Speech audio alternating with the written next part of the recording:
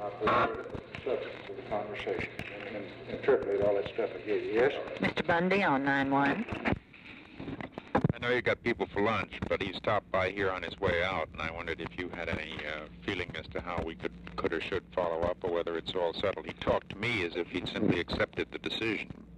He did to me, and was very fine, very warm, and he said that he had understood before he came over here that this is what it might be. I said, well, now, that nobody knows you even coming. Jack Plenty and Mac Bundy, neither one of them, I'm sure, knew what I was going to say or had anything to do with it, and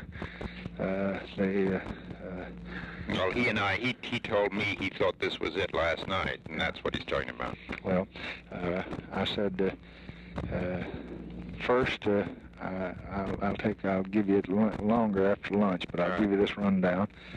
I said, I want you to know that I've been concerned about a matter that's of interest to you and to me.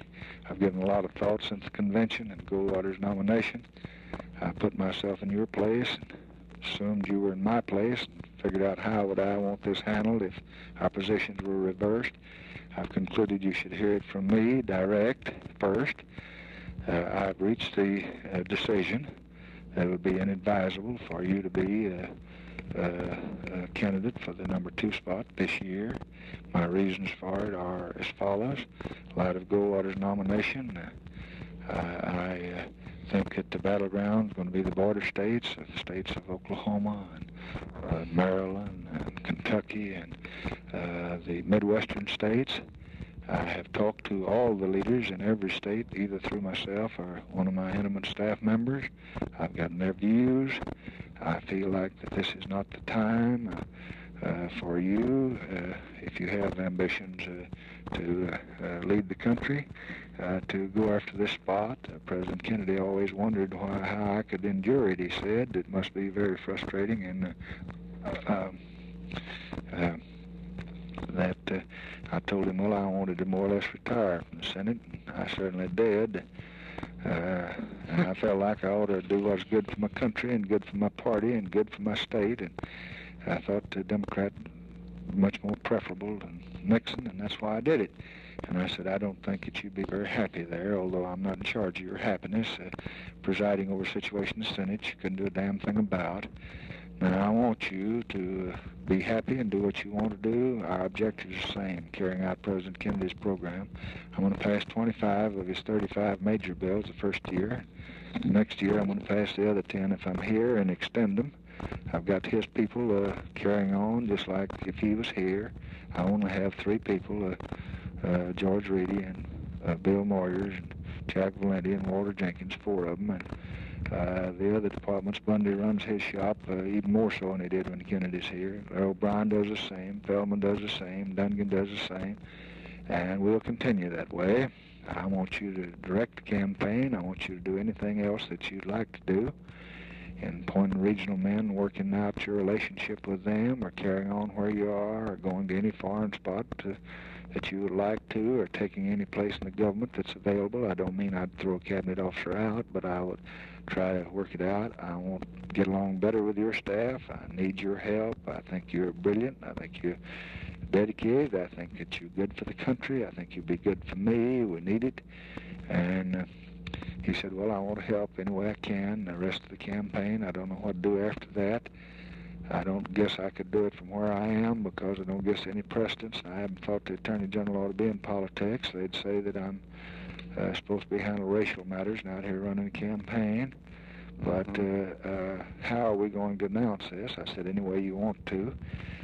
He said, well, I'd have to think that over. And I said, all right, you can say that you're not interested in doing this, or you can say that I thought because of the circumstances that developed, the areas of the country where the battleground's going to be, that I ought to give some attention there. He said, have you decided who it's going to be? And I said, no, I've decided several that I don't think fit in, and I haven't decided the ultimate, the one.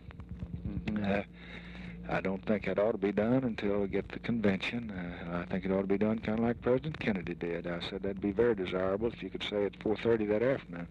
That's what he did. And I don't want to have any more problems than I already got. And I wish you'd be thinking about Ken O'Donnell and Larry O'Brien and Jim Rowe and these folks, what you can put them to doing. You can call in John Connolly. He said, who have you thought of succeeding me? I said, I don't have anybody, but he said, well, I'd like you to give consideration to Katzenbach. I said, I'd be glad to do that. He said, got up, walked to the door, and got the door turned around and said, well, I could have been a hell of a lot of help to you. If you'd asked my opinion, I would have told you that I could have been a hell of a lot of help to you. And meaning if he'd gone on the ticket, I assume. I looked that way, and I said, well, you are going to be a hell of a lot of help to me. In the way I've outlined it. And then I hesitated a moment, and he smiled, and I smiled, and I said, a hell of a lot of help to yourself.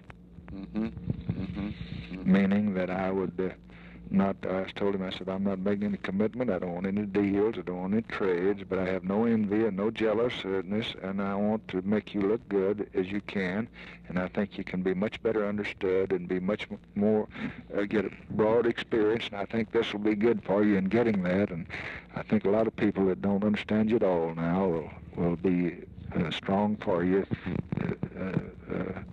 a short time down the road.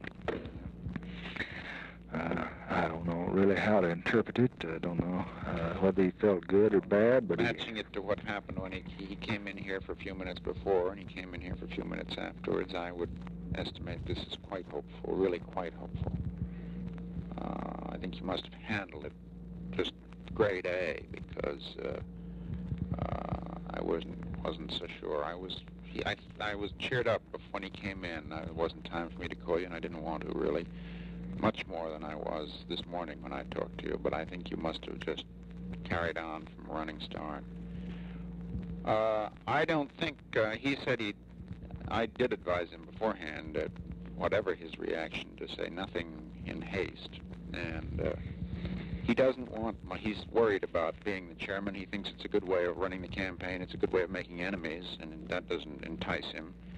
I said that I didn't think that was true in the long pull, that the measure was going to be who had done most to help win. But I don't myself think that his doing that is crucial from your point of view, as long as he pitches in. In fact, I see some disadvantages to it. Yeah, there are. That's exactly right. That's exactly right. The main thing I wanted to do is kind of what you indicated the other day, that whatever ticket he wanted to write, he could write. Yeah. Well, there's no doubt in my mind. To carry on for his brother, and if he wants to carry on for his brother, that's my job, and I didn't say so, but I have no intention of doing anything. I'm persuaded he wants to be in your next administration, Mr. President. I think his saying the opposite to McNamara was simply that when you're hoping for one thing, you don't talk about something else. I don't blame him for that. What did he say to McNamara? Well, remember, Bob told us a week or so ago that he had said he wasn't interested in any job after November, except this one. I don't think that's true. Well, I hope not, because I think that he wants to be president, and I think the best way for him to be president is and to be a little better understood. That's right. I don't say this as a fact, but I believe that of the 50 states, there were 3 of them that indicated that they would like to, that some of their delegates would like to be for him.